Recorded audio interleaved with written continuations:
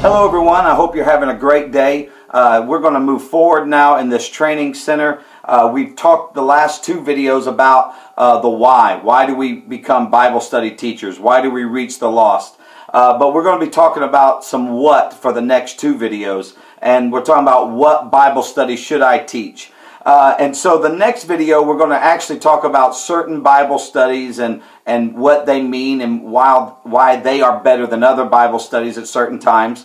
But I'm going to teach you something that is probably the most important and simple thing that I've ever taught Bible study teachers, because this builds your confidence. You're going to find everything about this website is about helping you build your confidence and becoming a better Bible study teacher and a soul winner. But what this is, I've had this Bible since I was, a teenager, and I have taught, I don't know how many Bible studies from this in people's homes and coffee shops, on airplanes. I've taught a lot of Bible studies with this, and there's just a process that I learned. Now, this is not deep at all. There's a PDF there that you can download that talks about this as well. But I learned that you need to have the right answers at your fingertips when I was very young. When I was a kid, I would go around the neighborhood and I would invite people to church. My parents would allow me to do that. I would not allow my kids to do that by themselves. But I was just this little guy, and I was walking around. I think I was about 9, 10 years old. And I went to Mr. Ford's house.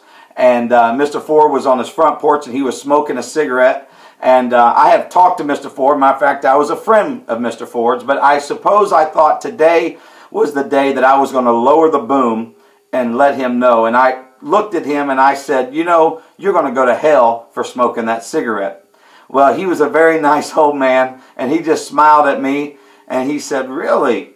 He said, where'd you hear that? I said, well, the Bible says it. The Bible says not to smoke cigarettes.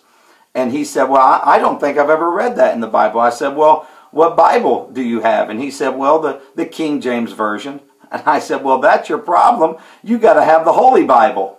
And he smiled, and then later he told my parents, and they have been laughing at me ever since because of that. But I learned early on in witnessing that I need to have the correct answers around me. And so what this process is, it's simply highlighting your Bible. That's all it is. But there's some things that I learned through the process that helped me, and there's nothing deep, there's nothing earth-shaking. It just simply works. It's simple, but it simply works. And so this is what we're going to be talking about, is beveling our Bible. And so what you're going to do, I'm just going to walk you through it real quick. You're going to take a highlighter, and this Bible, I have 3 subjects highlighted. And this is the first Bible I ever did, so I just left it as it is. And that's dealing with the oneness of God, Jesus' name, baptism, and the infilling of the Holy Ghost. And so you get 3 highlighters, and you simply are going to go through and mark. Now on that PDF, you'll find a list of scriptures. If you get the iGo reference book, there's a lot more scriptures in them. If you get a Word of Flame Bible, in the front of that Bible, you'll probably find a list of scriptures. Most of them have it. But anyway, so we take these 3 subjects, and simply what you do is you go through and you mark the reference, the scripture. Now you can mark the whole scripture or just the number itself. For instance, Deuteronomy 6 and 4, you can mark the whole scripture or just the number 4. And then, but this is the key, when you take it, you're going to go to the edge of the page, and you're going to mark the very edge of that page. Now this is very important. Some people will do it kind of on the some people will do it on the edge of the paper, but kind of in a little bit. They don't go all the way to the edge. You need to let it run off of the edge, but you don't need to do that while it's all together. If you run it like that, you're just going to mark a whole bunch of pages. But if you'll just take it like this, and you'll pull it off the rest of the book, mark one side, then mark the other side. And you're going to do that with all the oneness of God scriptures. You just mark all the oneness scriptures, and then you're going to mark all the Jesus name baptism scriptures or Holy Ghost. And so all you do is you mark it, then you mark the end, and when you get done, when you bevel your Bible just like this, you can see all the way down the scriptures. Now, another important point is, even if you are going to mark a scripture, let's find another oneness here. So you mark it, and the marking is down here. You still want to mark all your oneness, in my case, all your oneness edges up at the top. That way, when you look, all your blue edges are right here. Even though the scripture is down a little bit, all your edges up here, so you know where to look. So if someone says, you're talking about, the oneness of God, you know right where to go. Now, why do we do this? Because if you don't take the time to do this, what will happen is you're going to be so scared to do a Bible study. This is what I found. People are so scared that, yes, I have a Bible study, but when they ask me questions, I'm not going to know what to say. What if they ask me a question that's not in this Bible study?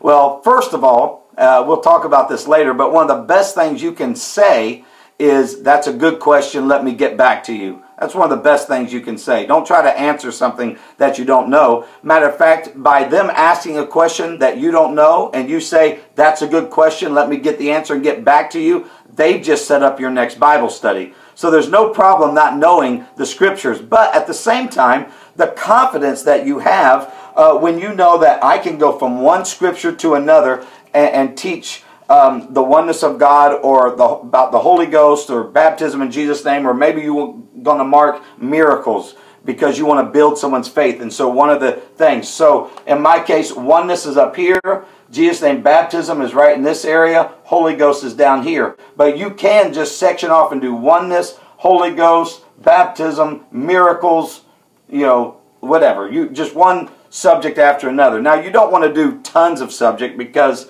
then it gets all muddy. But you want to find out what you want to focus on and mark it. There was a lady in our church that worked at the district attorney's office, and she was always scared because she's dealing with really smart people to tell them about Jesus and to get a Bible study going with them. Well, once I taught this at the church, the boldness that came on her, next thing you know, she's talking to this lady about Jesus and able to open her Bible and say, here's a scripture, here's a scripture. They got into a Bible study, and there's still ongoing relationships happening here. But the boldness and the confidence that comes when you have the scriptures. And so sometimes you're going to be in a situation where, here, I have this Bible study. I have this when I was a teenager. As I said before, I taught a lot of Bible studies on airplanes, and I had all the scriptures right here marked. I was able to go from one to another, and it just really builds your confidence. Now, another thing you might want to do is do it as a group, as I mentioned earlier. What I did is I just told the young people, and I also did this with the church, but I told them, bring 3 highlighters or 4 highlighters. So they all came, and we did not discuss them. We just marked one scripture after another. I'd say, turn to Deuteronomy 6 and 4. Everyone turn, now mark it, boom.